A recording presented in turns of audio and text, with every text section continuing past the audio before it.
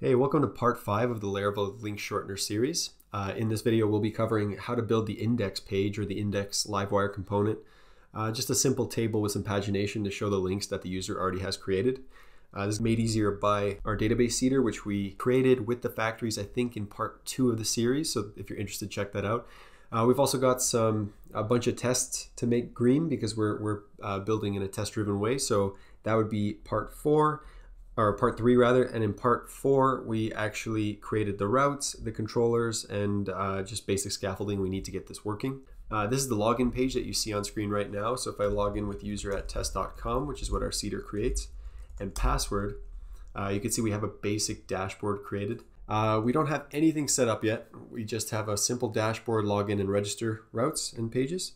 So if we look at the code base, what we have is basically just our route setup. We have a welcome page, which I will actually turn into a redirect into login because we don't need a welcome page. So let's just redirect that to there. We've got our links index, which is what we'll be modifying in this video. The create, the edit, the dashboard, which we don't actually need, I don't believe. So we can remove that because we will default it to links. And we also have our redirect link here. So it's like a catch-all at the bottom, and at 404 as if the slug that is provided doesn't actually exist. So that's a pretty quick overview of what we're building. Like I said, if you're interested, you should start from the beginning and you'll see how I built this step by step. So the first thing I want to do is actually just go over what we have for the index, right? So what we've created in the last video is actually the link table, I believe. Yep, so the link table component and the link dash table template. So let me just put some text in here and we'll see if we can get this outputted. So link table. And of course we need to actually change the /dashboard default to /links. And in here, after logging in, we want this to go to /links. Let's see if this actually works. So dashboard won't exist anymore, but if we go to links, we should see link table, which is exactly right. Now see, you'll notice that this doesn't actually show any of the dashboard stuff anymore, and that's because when we go through the web.php and we go into the index method of the link controller, the index method actually returns links.index as the view, right? And so index.blade.php is just returning Livewire link-table, okay? And that's not correct.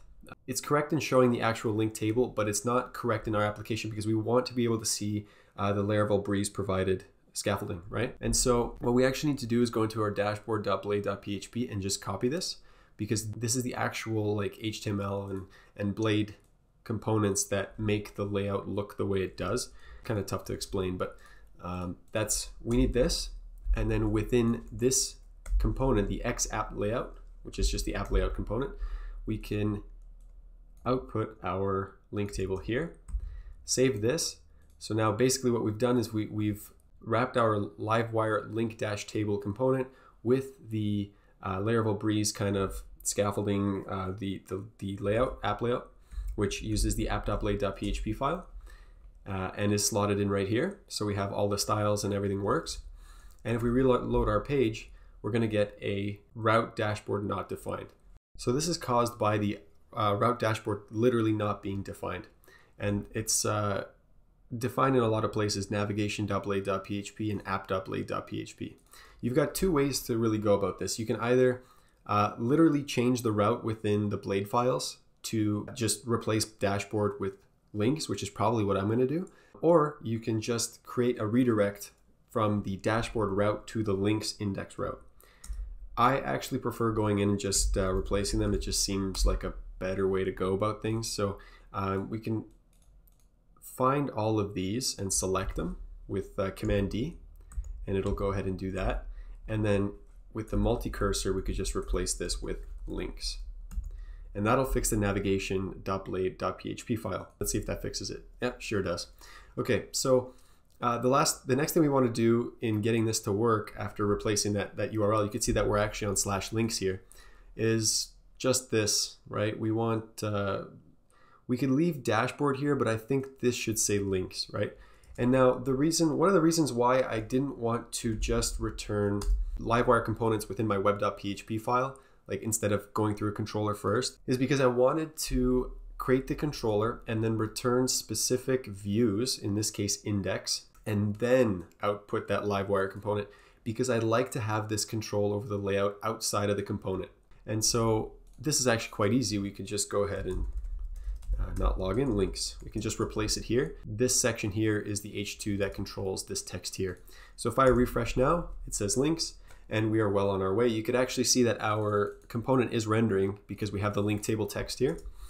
And that is the exact text in the link table template right there. So that's the first part done. We've modified the template outside of the actual component, and now we can work on the component itself. So now I'm going to actually go through and build the Tailwind and HTML stuff within the link-table.blade.php file, which is the component file, a component template file actually.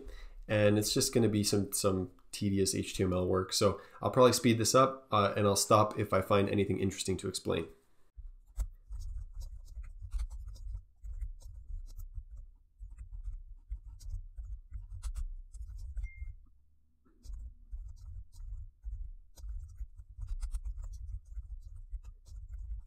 Worth mentioning that I actually took this table from Tailwind's site, tailwindui.com, I think.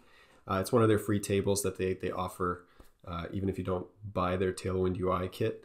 So I'll link that below. It comes in very handy. I actually really like the way it looks, so that's going to be in the description.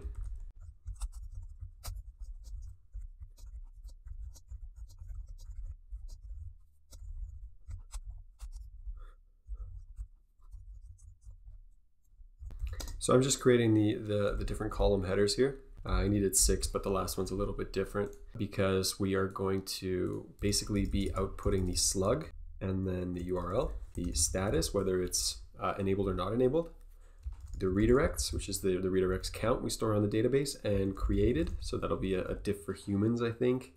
And then here I'll just create a span with the class SR only. I actually forgot the table head, which is not good. Also worth mentioning is that this is Tailwind 2.0, so there's going to be some new colors and stuff. I actually don't know much of what the differences are, but it's very nice that Laravel Breeze already comes like pre-built with it.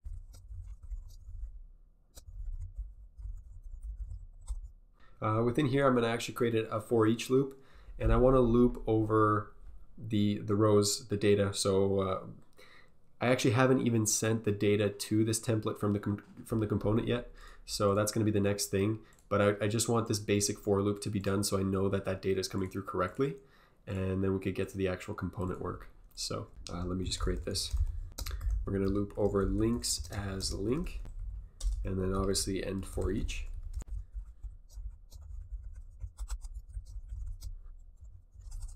So we need 5 of these. I believe this one's URL, although we are trimming something. So the URL might be very long and it'll actually break the table if it goes too far. It gets kind of weird. There's like a scroll bar on desktop. It just shouldn't be that way. And I also have decided to wrap it within a div and give it a little bit different class styling, because I just want it to look different from the slug so it's not confusing. And obviously this UI is not going to be perfectly optimized. There should be like a way to click the slug and automatically copy. I haven't figured that out, and I don't think I will because I'm just using this for myself and this project is supposed to be relatively basic. But that's something I would implement. Like if someone clicks on this table data, this part of the row, it should copy the slug automatically like as a full link, so they could just go and paste it wherever they want to redirect to. Here I'm just kind of like trimming the string. It'll limit the length of it. I think this is like the best solution. It's like pretty simple. It had to be done because the URLs can get really, really long. Within here, I actually did some coloring of like the active, inactive, and it put it within one of those pill looking things if you ever worked with Bootstrap. And I just do an @if here with Blade to kind of check if it is active or not. So is enabled, and then an else. And then we have end if. So within here, I'm just going to wrap the actual status within a span, give it a class here, and then within that put active. And the way I style this is basically just padding left right of 2 inline flex so that we can style it the way we need to. Text extra small, leading 5, font semi-bold because I want it to pop out a little bit more, rounded full, and I want it to be a BG green 100 and a text green 800. It actually looks pretty good when the text is a little bit darker than the background. I didn't think I would like it very much, but I saw an example of it from the Tailwind table that again is linked below. I thought it looked pretty cool. For the inactive one, I did basically the opposite. So it's still px2 inline flex. Oops, text XS. That's not right. Leading 5, font semi-bold, rounded full, BG red 100, and text red 800. So just replace green with red, and that'll probably make a very nice effect. Continuing on, we're now going to just output the redirects count. So let's see if that actually works. Redirects. That's just going to be an integer there. I don't think there's any reason to style it too much. I did, however, make it text SM, which is interesting. I did build just the Tailwind kind of layout for this, so I was a little bit prepared for this part of the series, but I don't fully remember why I did that. So text gray 500 just to make it not so pronounced. And then for the last one here, I did px6 py4, which is the same as everything else. White space, no wrap. And within here, I actually did like a double date thing, which is I thought was pretty cool. So it's 2 divs, right? And we could just copy this and paste it. And within here, I'm gonna put the link created at to formatted date string, which is like a really nice human readable date format instead of outputting just the typical datetime format that's stored in the database. And also I decided to just put below that the created at diff for humans, which is going to make like a time difference that's very easy to understand, like 3 days ago, 4 days ago, 2 years ago. So it's always helpful to have both. Tailwind demo table makes it look really good. So text SM, text gray 900, and below here, because I want the diff for humans to be a little bit less pronounced, I actually will make it text gray 500. And so that brings us to the last element, which is just like an edit button. So TD class, and this is going to be px6, so padding left right 6, py4 padding top bottom 4, white space no wrap, text right, text SM, font medium, and within here we want to just put like a link tag and link that to the links.edit, and also pass in link. And just keep in mind that we're actually within the for loop, right? So for each link says link, that means that this is going to loop and we will have the link available, and we will be able to link directly to that named route. And the classes we want to give it are text indigo 600, hover text indigo 900. If we just close that up and make the link say edit, we should be done. So I also want to include the pagination links, right? So we can follow the same way typical Laravel pagination links are output. The only difference with Livewire is that we have to use a trait within the component to make it work correctly. So we can just output links arrow links. And also here at the bottom, if link is empty, if links is empty, sorry, end if, and create a p tag with class of text gray 800, font bold, text 2XL, text center, and margin top and bottom of 10, no links found. So this message will come up if the links variable is empty. And of course it might be if no links are created, so we don't want to just show an empty page. It would probably look pretty weird. So let's go ahead and get into the actual component here, link table, and actually pass in the data that we're promising, right? So what we want to do is add a comma here, pass in an array as a second parameter to the view, and use the key links.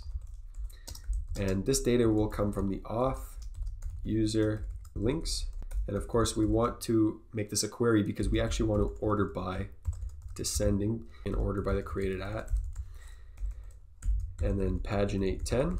And like I mentioned before, so that's the whole query there.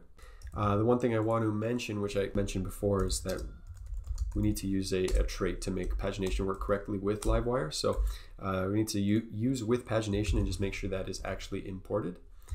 And now if we reload our page, moment of truth, we see a really nice table with just some weird padding issues. So it could have been a lot worse. I don't like how intense this pagination bar is, so maybe we could switch it out for simple pagination.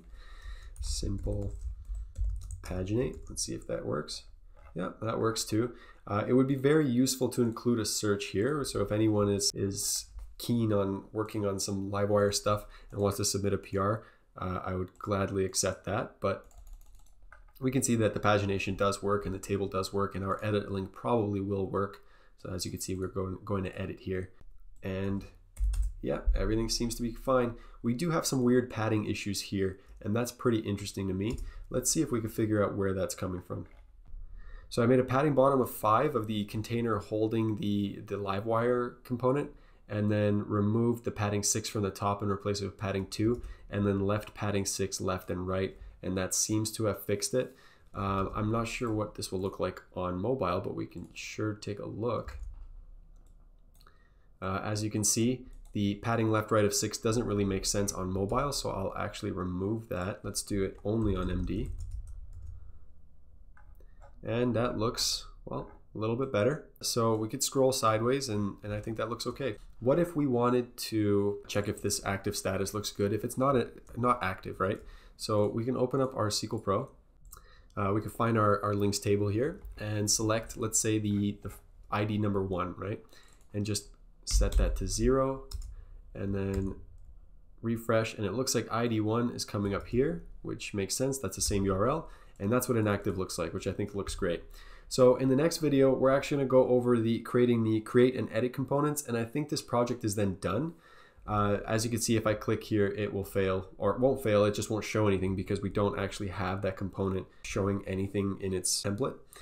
Out of curiosity, I'm actually going to go and run the test suite. So let's go back to our test link test and see how many failures we have. It looks like we still have 13 tests and 5 errors, 1 failure.